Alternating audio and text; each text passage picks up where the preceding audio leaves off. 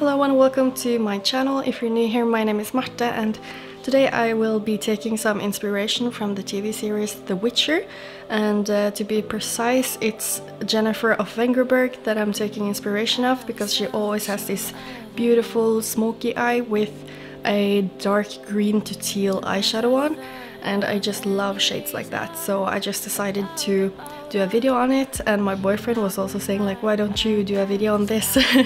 So that's why I'm sitting here today, and I did this makeup inspired by Yennefer of Vengerberg's makeup on the TV show The Witcher.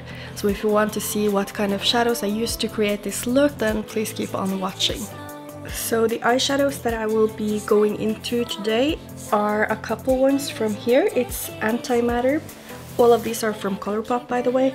So this one is the shade Antimatter and this one is Wishful Winking. So those are the ones I will use as shimmer shadows, and I did just swatch them, so this is how they look like on my fingers. And what I did to achieve the color that I feel like she has on her eyes is that I first tapped down Antimatter and then I just topped it off with Wishful Winking.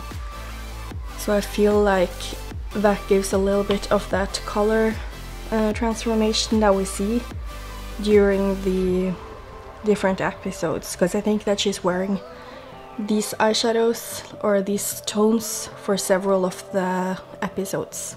And for the matte shadows, I will want to use a cool toned brown as a transition shade, and I think I will lay this down first, just because if we look at how her eyeshadow looks like, you don't really see, like, it doesn't have much color, the matte shadows. It looks like she has a gray or a black smoked out look or something. So I will first just lay down this cool toned brown. This one is from Looxi Beauty and it's in the shade Dolce. I'm sure you have a lot of different ones, especially in palettes. These are very usual. And I will also just use a little bit of black, and then I'm going in with the black one from my big Colourpop palette, which is called Let's Do It and looks like this. So it's the shade Let's Do It. As an eyeshadow base, I only have my Makeup Revolution concealer. It's the Conceal and Define concealer in the shade C1. And I'm just making sure it's blended out so that I have a nice canvas to start my look on. And now I'm just going in with, I think I'll be using my Kaleidos makeup brush. It's the S2 brush. It's basically a medium-sized blending brush.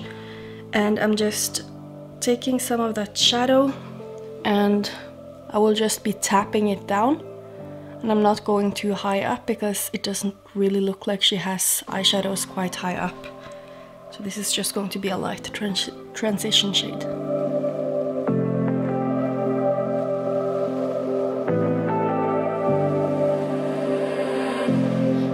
So sure of our love, I never thought of any reason, a doubt about us. And as we can see on this photo right here, I'm not sure if you're able to see it, but hopefully you can, but the eyeshadow is a little bit winged out right here, and she doesn't really have too much matte eyeshadow on the inner corner. So it looks like the shimmer shadows are sort of just blended out into the crease.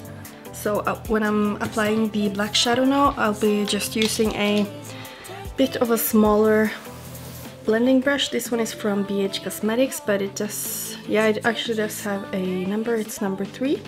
So I'll just be taking this one and I'm just barely tapping into the black shadow, and I'm just starting it almost just on top of the lid so that I can blend it gently down.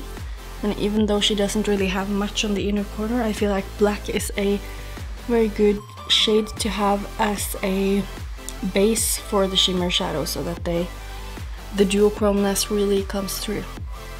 And I did see that because I searched for the makeup artist of Yennefer, and it did say on a site called thecut.com or something that they used Charlotte Tilbury in the shade, wait, I will They used Charlotte Tilbury's Eyes to Mesmerize in the shade Cleopatra, which is sort of a teal duochrome, which looks quite light, so probably they did use some sort of a black base or something to layer that on top of. So I'm just gently winging this out. And on her look, it doesn't really look like everything is very, like, I won't say that it's not blended, but it more looks like that the shimmer shadows are like dragged a bit over the crease. And I think that's maybe part of the look, because obviously it's not based in the 20th or 21st century, so it just makes sense that it doesn't really look too blended out. Now I'll just be going in with that first brush that I used, and I will take just a little bit of setting powder just to make sure that the concealer base is set on top here, just so that I don't take any of the product too high and then it's stuck there because the base is wet. So just making sure that is set.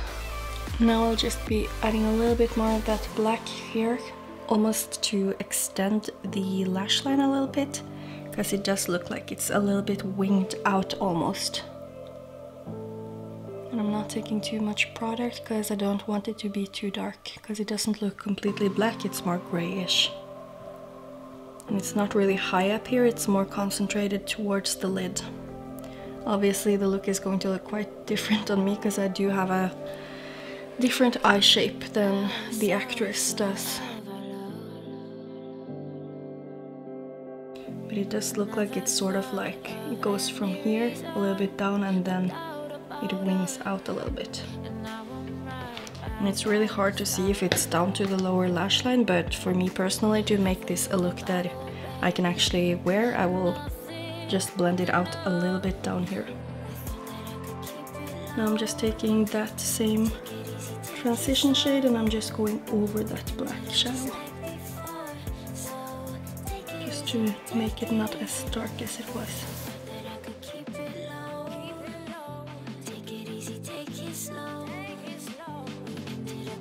Just taking that same brush with the black again. I don't have any more product on it, I'm just blending it with whatever is left of the brush.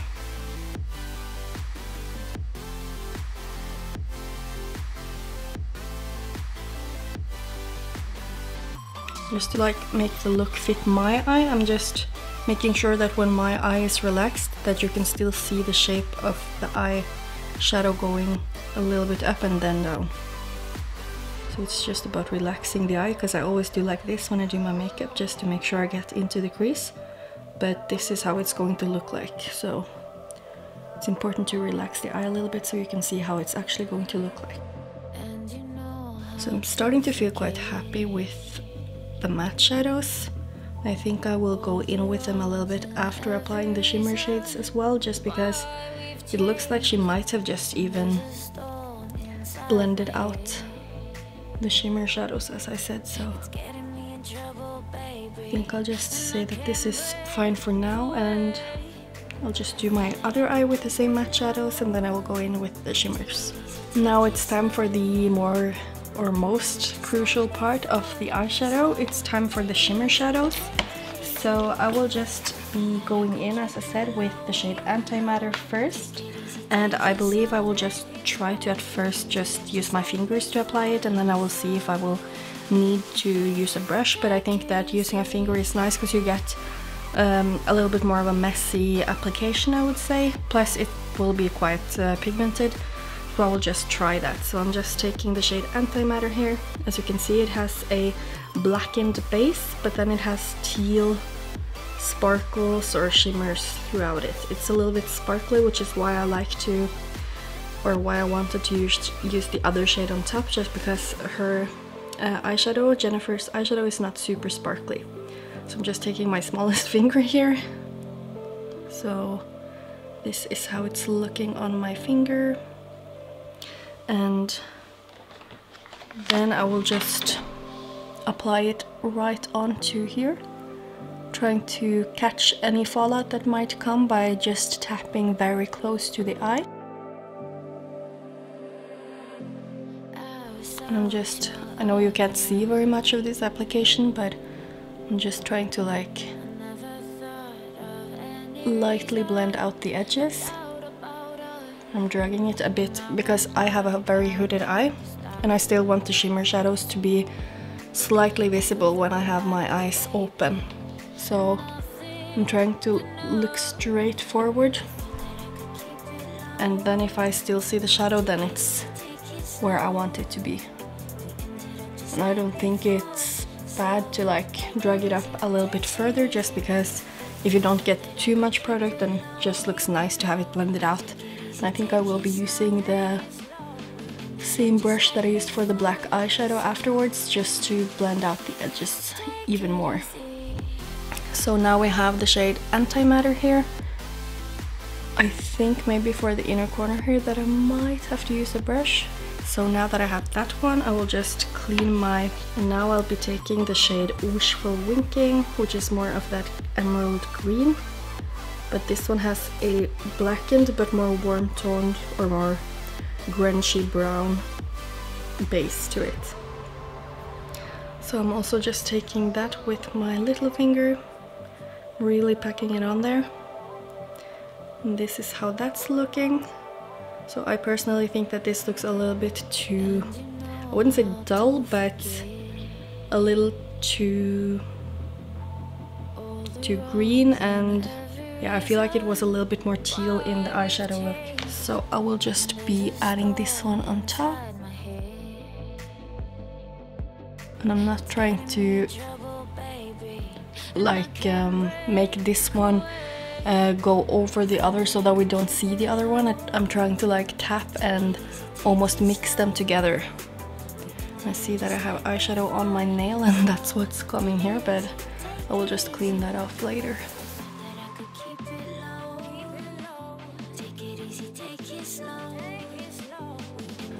Okay, so now we have the shimmers laid down. I will just wipe away all of the fallout because I do have some.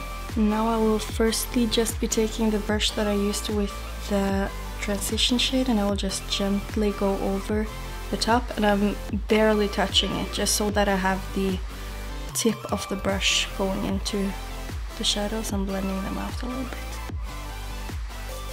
Especially here I don't have much of those matte shades, so I want to just disperse the shimmer shade a little bit more, because they do have darker bases, which is perfect for this look.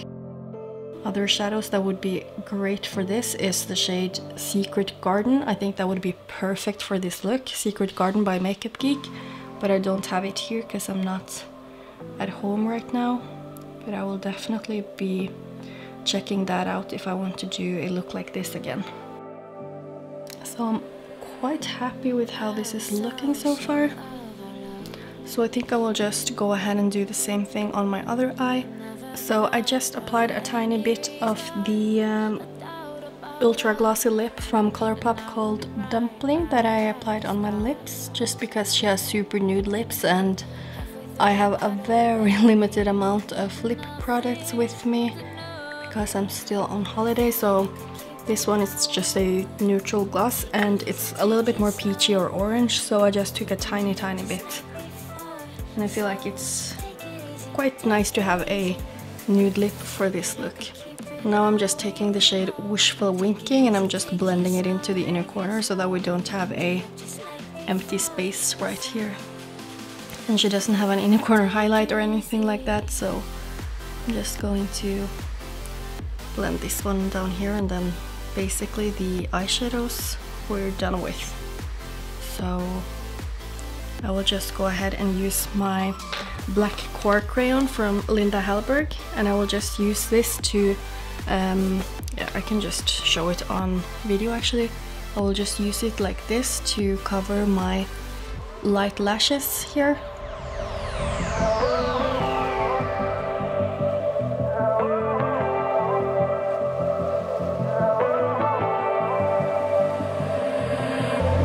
And you know how to forget all the wrongs and every reason why we've changed. And there's a storm inside my head, trouble, baby, and I can't break away. This is how my finished look turned out, and I do really like it. I really love colors like this. I have other colors that look quite similar. I have Colored Rain in the shade Forbidden. It's a little bit more forest green than this, but it also has a black base almost. It's a stunning shade, so pigmented. And then I also have Secret Garden by Geek, which I think would have been perfect for this look. It's just a bummer that I don't have it here with me, so I could have used it. And yeah, I don't really remember any other shades right now at the top of my head, but there are a lot of these kinds of shadows out there, so you don't have to have the Charlotte Tilbury one in the shade Cleopatra just to create this look. And if you do have some lighter pigments or something, then you can just use a black base to get the same teal shiny effect on the eyes.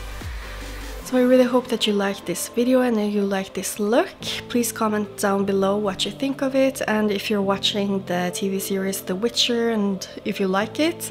And if you want to see more content from me, then please subscribe to my channel, and hopefully I will see you in my next one.